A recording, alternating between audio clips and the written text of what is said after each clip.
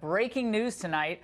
The Washington Post is now reporting that former FBI Director Andrew McCabe has been fired.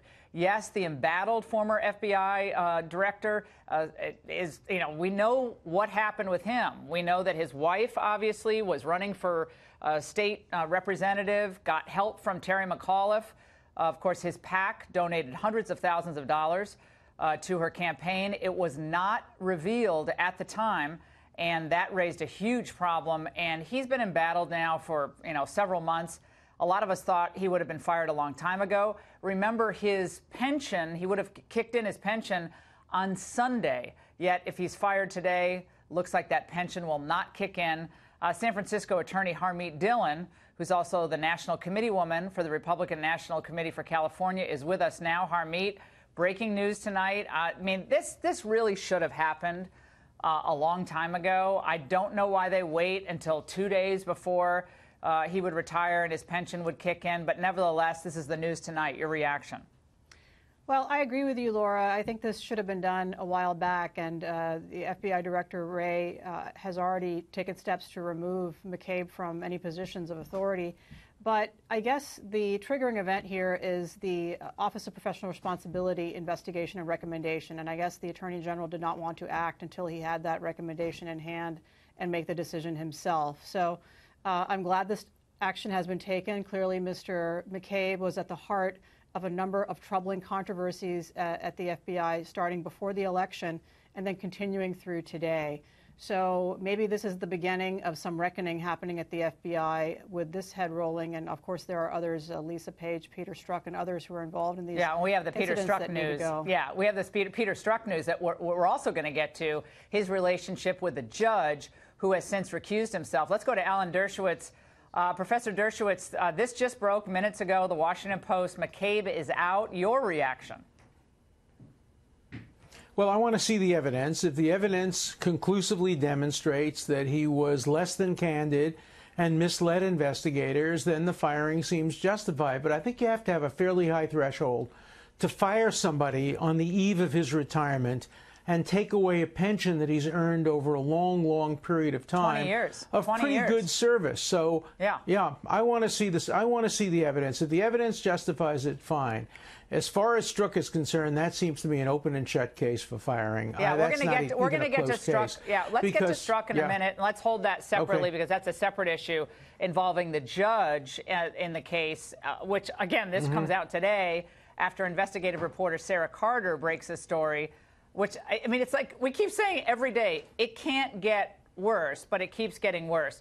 Joining us now, and we're delighted she's with us, is Sarah Carter, who broke the story about Peter Strzok's friendship with the judge in the case. Sarah, we were talking just a few minutes ago in the hallway. You said keep your eye out for the McCabe firing. It could happen. You have good sources in justice because it did happen. Tell us what led to this happening 2 days before he would have gotten his pension.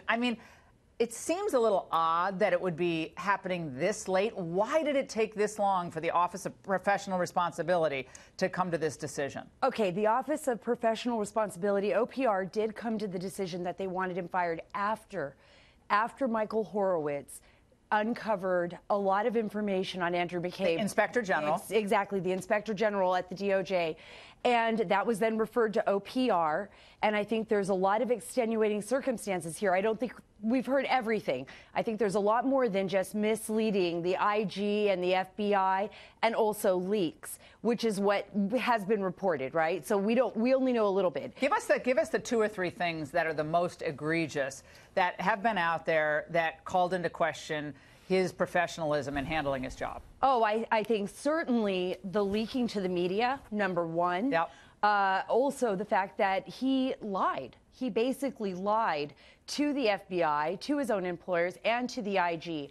And I think that about his relationship, actually, and his friendships with Strzok, about what was happening with the Hillary Clinton email investigation.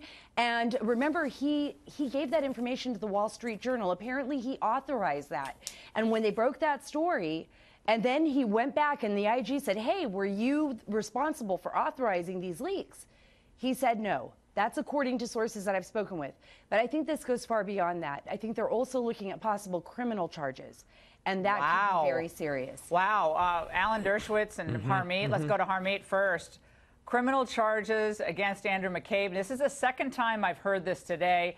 The earlier time was about 2 o'clock in the afternoon from one of my sources in the Justice Department today that said, you all know just a little bit of what's gone on with Andrew McCabe. Again, 20-year veteran of the department, very well respected for years, and yet apparently we don't know what the OPR knows and what the Inspector General knows. We'll be finding out in the coming days. Harmeet. Yes, I would have to agree with Sarah. It seems hard to believe that he would get fired for simply the leaking, although the leaking is obviously very egregious. The Wall Street Journal story that came out that was the product of those leaks was, clearly attempted to paint his role in a different light than was true, and a lot of other politicking going on in that story. So that was pretty shocking.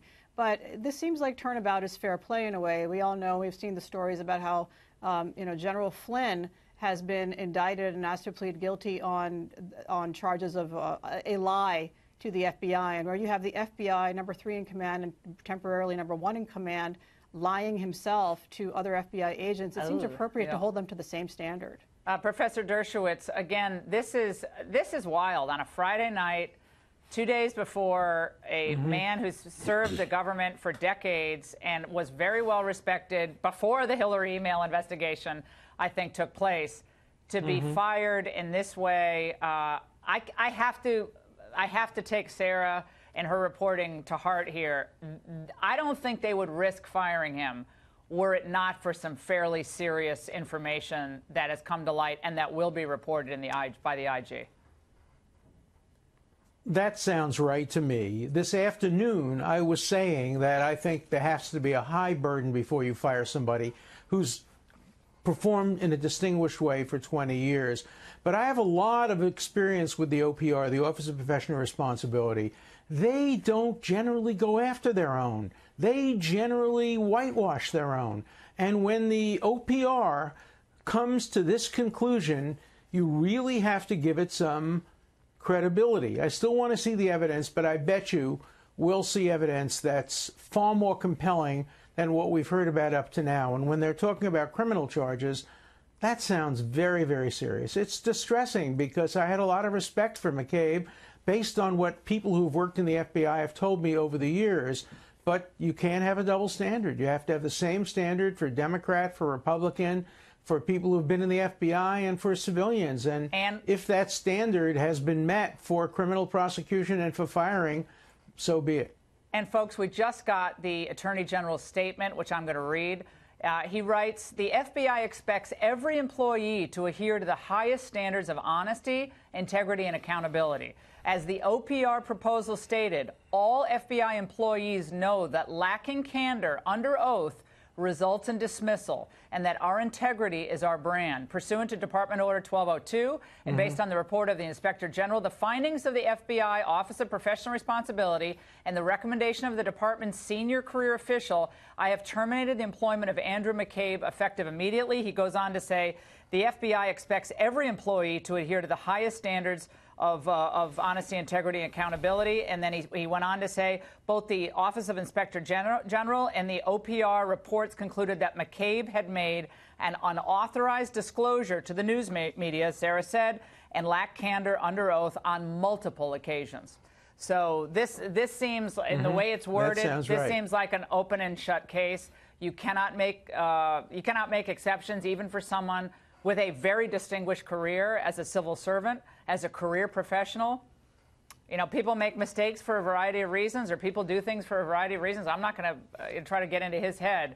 But I do not think the Office of Professional Responsibility and Sessions, with all of the media spotlight on them, would take this action were it not very serious.